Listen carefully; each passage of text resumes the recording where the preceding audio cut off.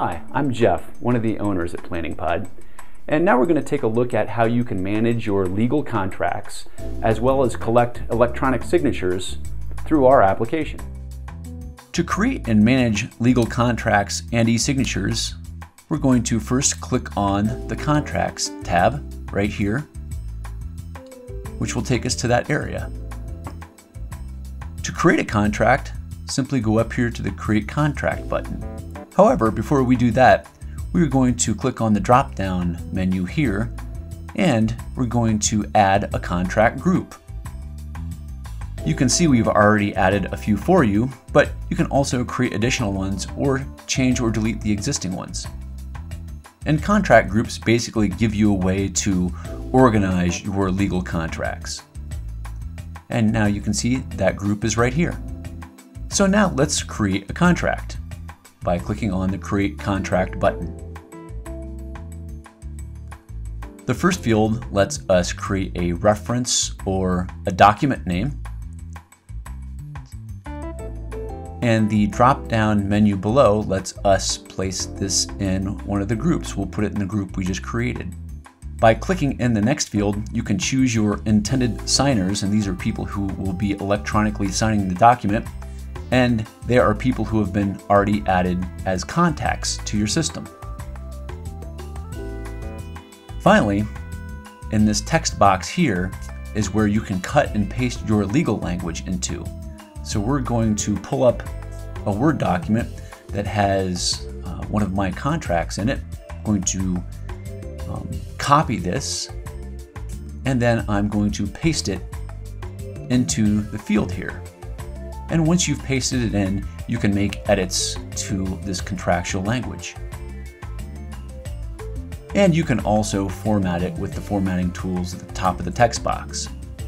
Once you're finished, just click on the Save button. And once we have saved this contract, you're going to go up here and click on it. And this reveals the contract details area, which shows us the intended signers, as well as a comprehensive document history. And this document history will be ongoing as other actions are taken in this contract. Here you can always edit the contract, collect signatures, download a PDF, or delete the contract.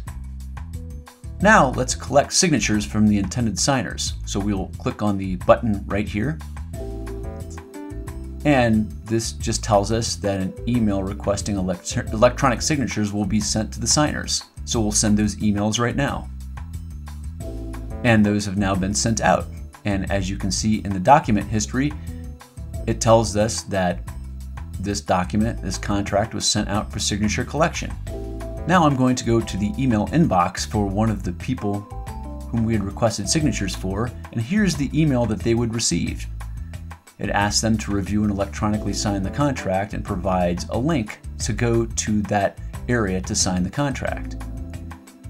The first screen that the signer will encounter asks them a few questions. First of all, it asks to confirm they are the person who is named here to sign the contract, and also it asks them to acknowledge that by signing and submitting this electronically, it's the legal equivalent of their handwritten signature. So after that, they will type in their legal name and then fill out a security question and answer.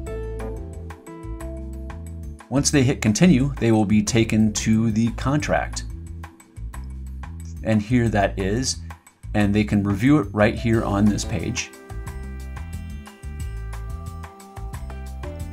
And once they are done reviewing it, they can go down to the bottom of the page and use their mouse or keypad to draw their signature in this box, which we will do right now.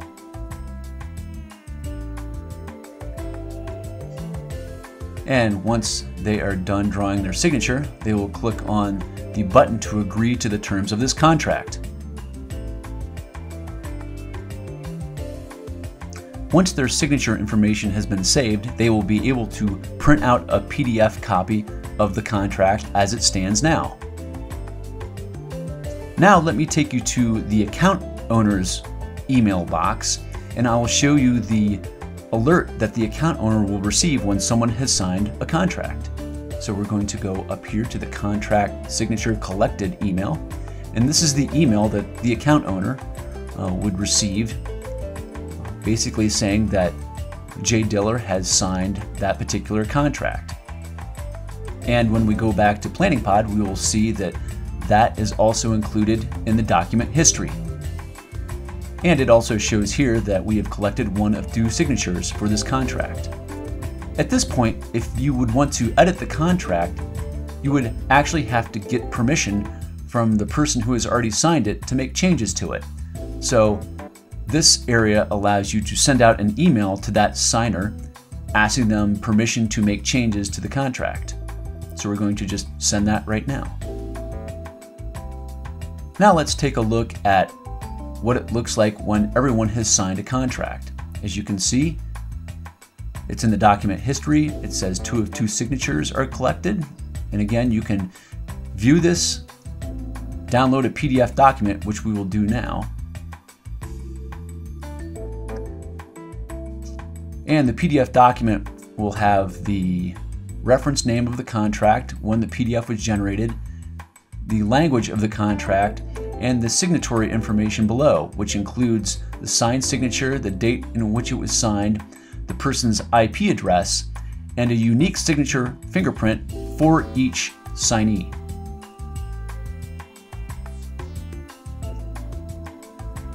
At this point, if you need to make additional changes to the contract, you can make an amendment to it by clicking on this button here. So we're going to click on the Amend button, and when you do that, it enables you to create a reference or name of the amendment, and then here is where you put your legal language for the amendment to the contract. And once you're done, click Save. And here's the amendment right here with all the tools. For example, you can edit it, make a PDF, collect signatures, or delete it. Let's collect signatures for this, so we're going to click on that button there.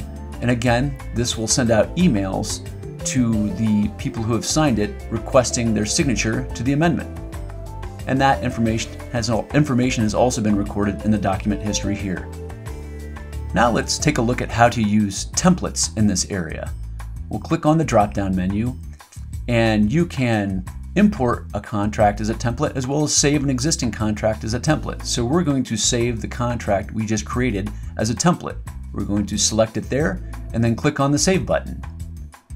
And now a template has been saved of that particular contract.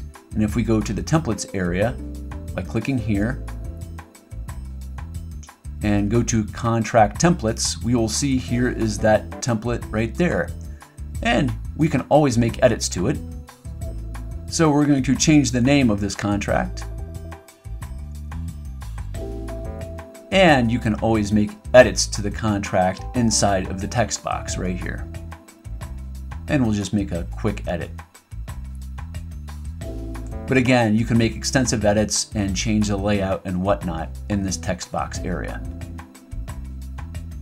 Okay, now that we've made edits to this template, let's go ahead and import that into a contract. So we're going to go back to the contracts area. We're going to go up to the drop-down menu, and we're going to select Import Contract Templates. We're going to find that by clicking in the box there and clicking on Save. And we can click on that template which we imported there and then make edits to it. For example, we can change the contract reference or name.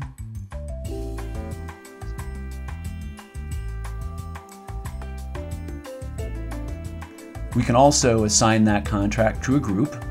And basically this is a new contract, but with templated information that we've pulled in. And we can also invite signers in and then make additional edits to the contractual or legal language. And once we hit save, you can now see here is that new contract we created from a template. Well, thanks for watching this video, and please let us know if you have any questions.